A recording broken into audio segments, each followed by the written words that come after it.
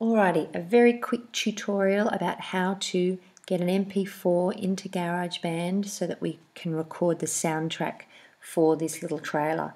We'll get an empty project up, so we'll choose that in Garageband. We'll just hit it on anything for now, just to start us off. We don't need our musical typing yet, but we'll use it later. Now let's just move this out of the way, and there's our scratch trailer. We're going to drag it in.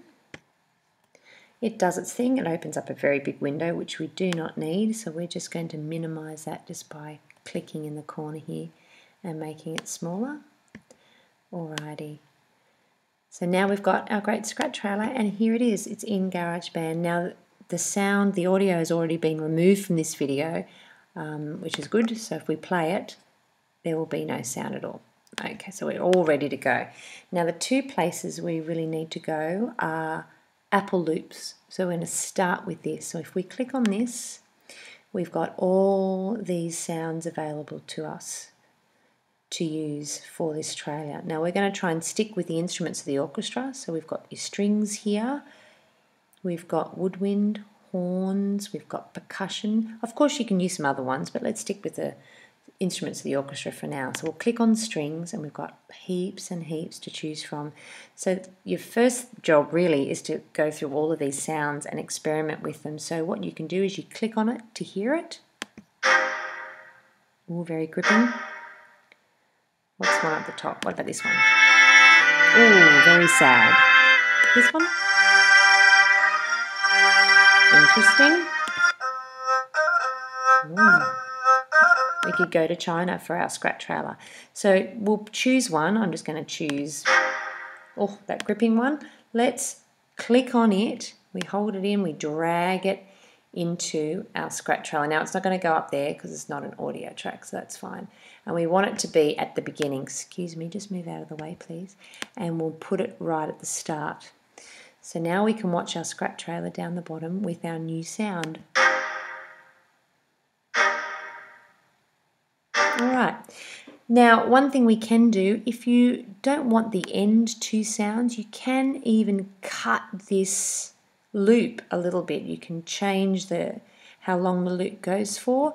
You can also, so I'm just holding down here and you see this little bracket shaped thing. You can also make it go on for much longer by looping it. I just tried to drag that in and it let go. There we go, so I'm just dragging that across by using my mouse. I'll just go back to how short it is.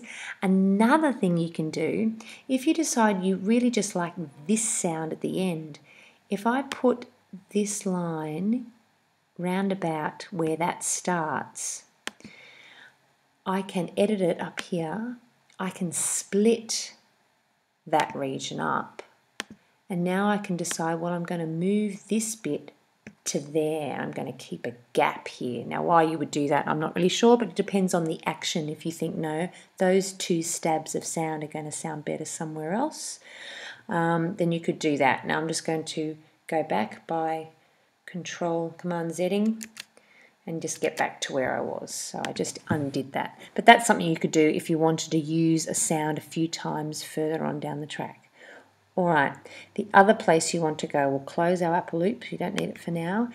When you want to record your own sound in, a brand new sound, you need to have one of these tracks up, and you can either use a USB keyboard and play it in yourself, or you can always use the musical typing. I better click on this one so that it's ready to go. Now here you can just see it just looks like a computer keyboard. Now I can either use my mouse, you can hear the clicking sound, or I can just use the keys. I'm hitting K, J, H, etc. So I can play it in myself. Now when we go to do that, I'm going to hit record. It's going to give me a counting of 4, so I'm ready to go. So what I will do is I'll wait for those 4 clicks before I start to play what I want to play.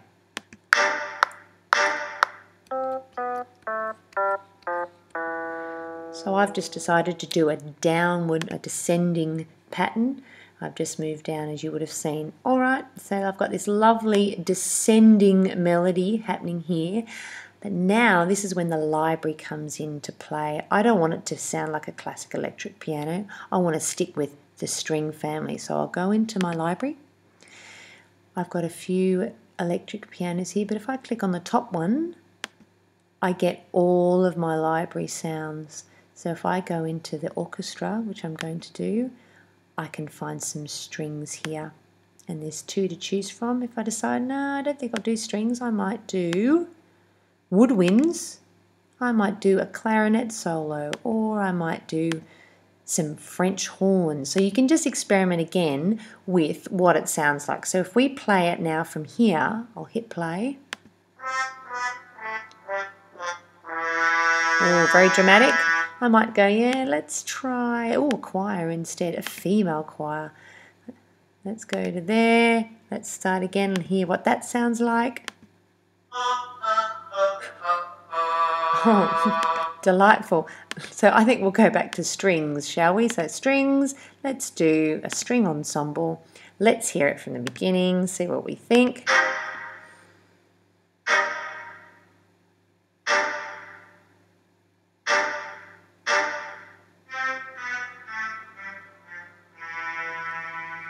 Awesome. Now the last thing I do want to tell you about is if you want to record in any sound effects that you provide yourself. So we'll go up to track.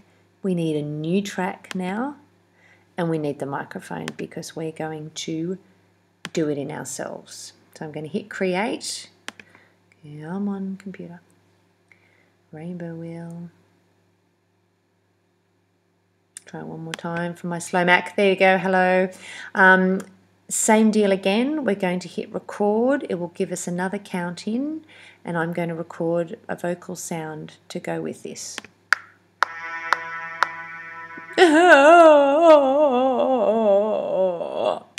Oh, lovely. Let's have a listen to it. Beautiful. Now you'll notice it's a bit too loud, isn't it? So we've got these great things here, and this can happen everywhere as well. If I want to make sure that's not too loud and I want my string ensemble to be really loud, you can play around with the volume levels here. So let's try it this time with all that going on.